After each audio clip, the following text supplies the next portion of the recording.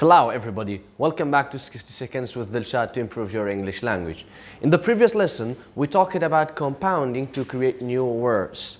And the second one in word formation is blending. Blending is to blend two words to create one new word in the language. Most of the time, we take the first syllable from both words, or first syllable from the first word and the last syllable in the second word. Just like frenemy.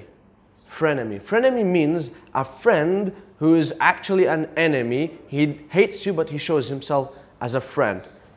And we come from friend and enemy blended together to make frenemy. Second one is sitcom, which means a comedy situation, from sit and com. Last one is mansplaining. Mansplaining means a man who is explaining something. So go to the comments and tell me how many other blends do you know.